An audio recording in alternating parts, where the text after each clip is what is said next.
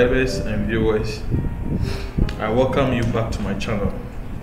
So today's topic is going to cover mikrotik router board, but to be specific, we are going to talk about Netinstall. Okay, so Netinstall is an application from mikrotik, and this application seeks to it's a platform where you can reinstall the firmware of a mikrotik router board. Yeah, that's the main job it does.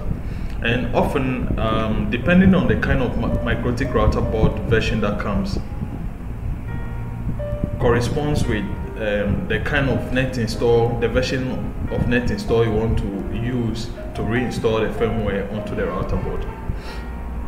So the main reason why I'm coming up with this topic is often folks and engineers find it troubling in trying to reinstall a firmware on a mikrotik router using the Netinstall, especially on our current Windows 10 and then Windows 8.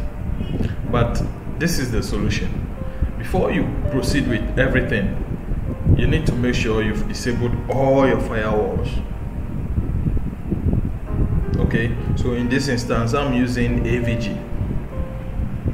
So all you have to do is to come to your firewall and disable everything. Disable this. I'm disabling it for just an hour.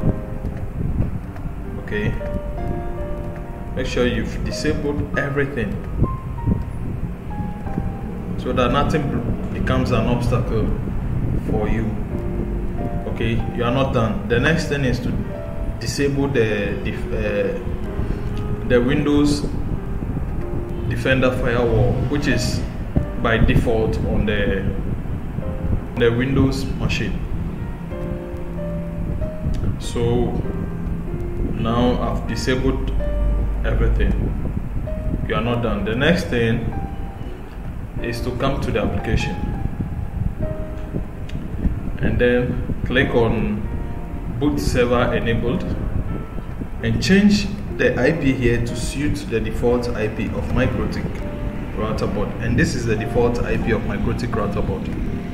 Okay, now the next thing is to set a static IP on your network. A static IP on your network. So let me get my network cable, connect to the router board, and then I'll proceed with the configurations. So I've connected this.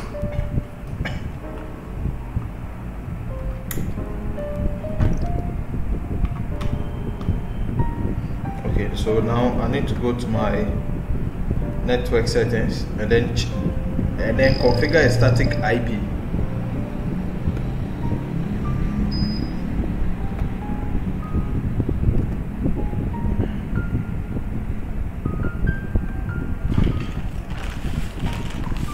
Let me feel a little bit good, man. Sorry.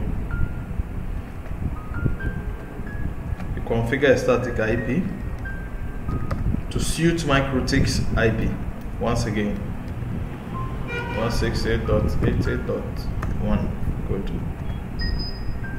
Good. Okay, so I'm done with this. Now, there's one thing with mikrotik router board. Unlike other router boards or devices where the device can be powered on at the same time you can press on the reset button, with regards to mikrotik router board, the reset button needs to be pressed on first. It needs to be pressed on before you even power the device on.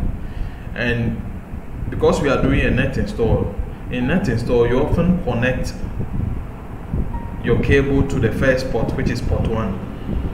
Okay, but in other advanced versions of mikrotik router board like the cloud, core, and the likes, there is I think it's often the last port of it. But with these lower versions, it often comes with the first port. That's where you have to plug in your network cable.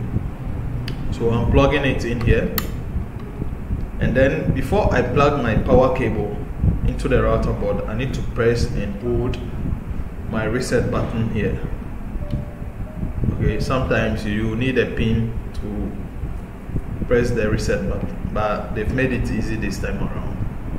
Okay, so before I do that, let me quickly press and hold. You press and hold, you don't leave it, and then you insert the power button, and then you wait until the router board appears on the Netinstall application. So we are waiting. It will appear here, and then you select the particular firmware version that suits the router board. Else, if you select a wrong one, it's going to damage the router board. So I'm going to wait. Okay, good. So it has appeared here. Now I can make my router rest. Okay, so what you have to do is to select the router board and then browse and locate the firmware that suits it. So this time around, this is what suits this particular router board. And so when you select it, it's going to appear here with all sort of features that comes with it. So the next thing is to select all, and then you install. This time I need to be just patient, wait a while, and then watch the firmware install on the router board. And when it's done, it means we are successful with our net installation. Okay, using the Netinstall to upgrade or reinstall our firmware has been achieved. So let's wait.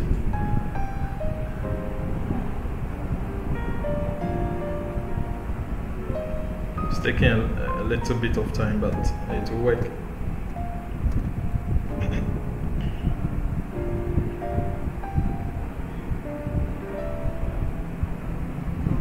Okay, good. Okay, now it's working. So the firmware is actually installing.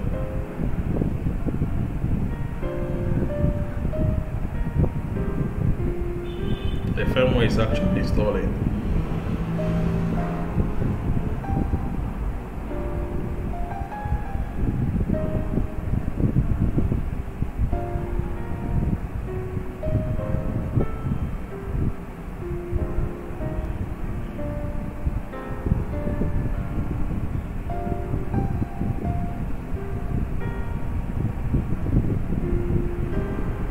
So at this moment it's going to reboot.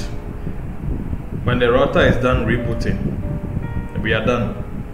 So currently we were successful with the configuration we just went through.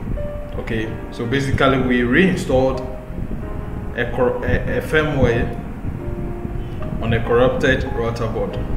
Okay, thank you very much for watching this video. If you really enjoyed this video, please subscribe to my channel, like and share, so that others can also watch my videos, and then you can also have the opportunity to see more videos I'll be uploading.